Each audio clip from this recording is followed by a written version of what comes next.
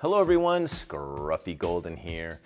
This is the first video in a series of videos describing how to install a no-compromise power plant in your travel vehicle. This will be going into my new hiker trailer, which is an off-road trailer, but the concepts can be applied to installing a power plant in any kind of vehicle, including an RV, camper, or van.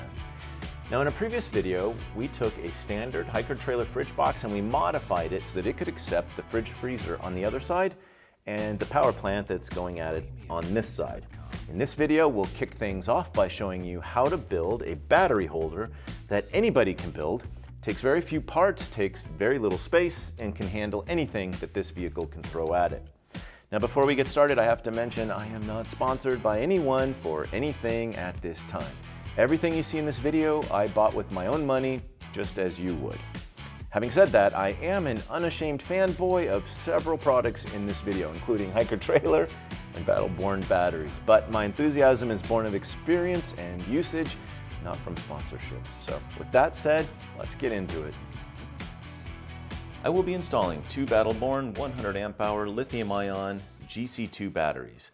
The GC2 batteries have a slightly different shape than the standard drop-in car battery from Battleborn. Function and feature-wise, these batteries are exactly the same as the car battery version, but where the car battery versions are long and rectangular, these batteries are more square or cubic. It doesn't matter though, the process I'm about to show you will work for any kind or size of battery that you want to install, or any number of them. When I say this is a super easy build, I am not kidding. All you need to build this battery holder are some 1-inch aluminum angle bar, a pair of cam buckle straps, and some number 10 flathead sheet metal screws.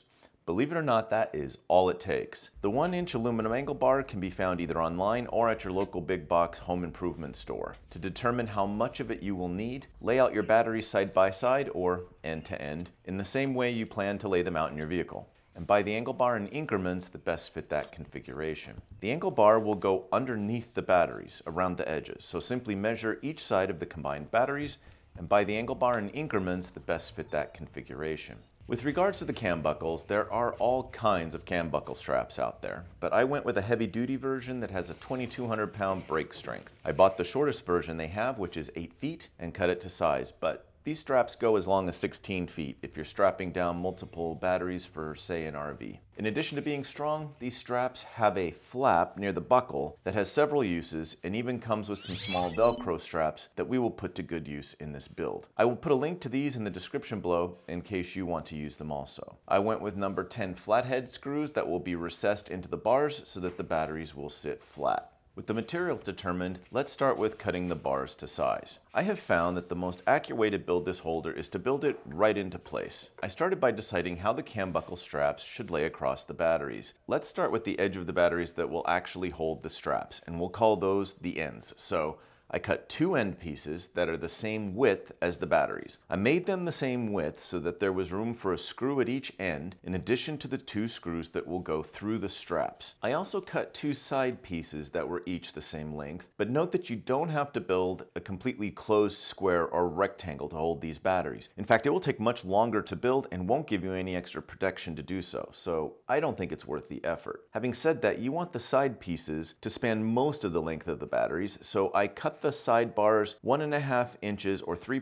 centimeters short at each end for a total of 3 inches or 7.6 centimeters less or shorter than the total length of the batteries. To cut the aluminum angle bar, I used my miter saw, but you can use almost any kind of wood cutting saw to do this. Aluminum is a soft metal, so it's okay to use a regular wood blade, especially if you go slowly. Note that when you do this, sharp aluminum slivers will fly off the bar, so using safety glasses is a must. Furthermore, the slivers are also quite hot. They cool off very quickly, but they can sting or even give you a low-grade burn when they land on your skin, so you may want to wear gloves and/or dress accordingly. With the pieces cut to size, it's time to drill the screw holes. To determine where the screw holes will go, I started with the side bars since they would be the easiest. I decided to place a screw 3/4 of an inch or about 2 centimeters from each end and one in the middle. The side pieces just keep the batteries from sliding. They don't actually support the weight of the batteries, so 3 screws are plenty for this length of bar. The end bars will be supporting the straps, so a couple of additional screws are needed on each piece. I kept the screws at each end at the same 3/4 inch or 2 centimeters from the end. Then I placed a battery on one of the bars and eyeballed the strap placement, and basically determined there would be screws at 2¼ inches and 6¼ inches from the strap end of the bar. This is equivalent to 5.7 centimeters and 15.8 centimeters from the strap end of the bar. When the batteries are in place, I want them to lay flat on the angle bar.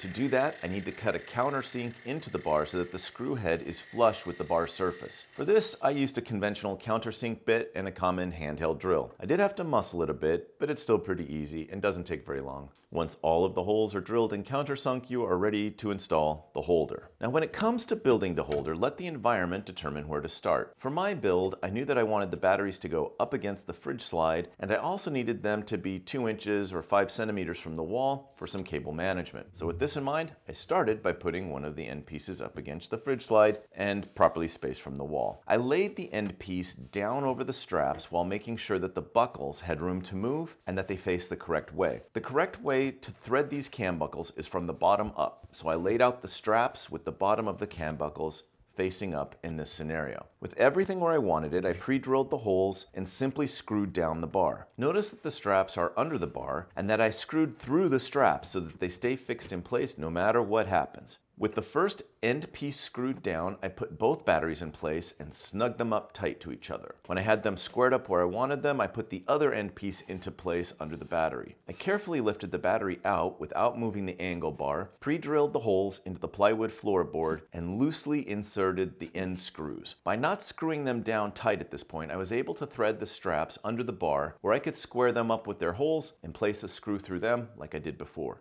Then I tightened up all the screws on that bar. By the way, if you've found this video useful or helpful so far, I would appreciate it if you whack the like button so that this video can spread to more people who would find it useful. I'd appreciate it very much. Thank you. So with the end pieces completed, I repeated the process with the side bars. It gets harder and harder to see in this tight space, but you have the idea. I dry fitted each bar into the batteries, carefully removed the batteries without moving the bar, pre-drilled the holes, and then screwed down the bar. I was working so closely to this installation that I didn't notice the side bars were asymmetric until reviewing the video footage. The bars and screws are hidden from under the batteries, so I confess I was a little loosey-goosey with this. I had simply eyeballed where the center screw would go, and then I lined up those center screws with the crack where the two batteries meet. Since I wasn't precise with where I placed the center screw, and was even less precise about where I lined up the screw with the batteries, an asymmetric result is what I deserved and what I got. It doesn't change the quality of the build, and of course it's not visible in any way, but it was a little sloppier than I usually am.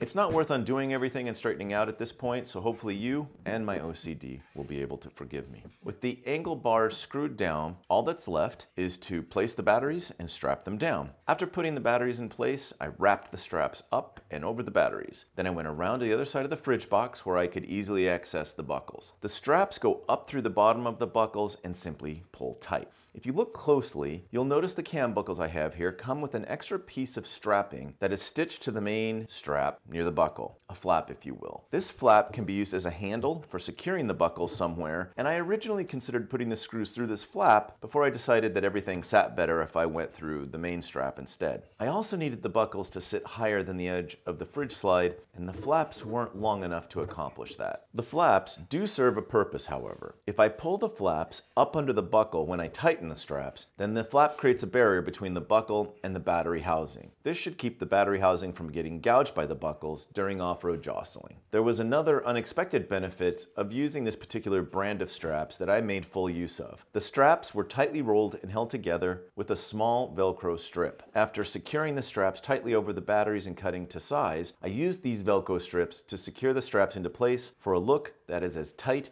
and as clean as it is secure. These babies are not going anywhere, even if we turn this trailer upside down, which I hope I never do. Now that we are able to secure the batteries, it's time to wire them up. In the next video, I'll show you why I went with Battleborn's GC2 battery rather than their conventional drop-in battery. And in the video after that, I'll show you how to wire these batteries together in detail. Both videos will have some information you may not have seen before, so hopefully I'll see you there.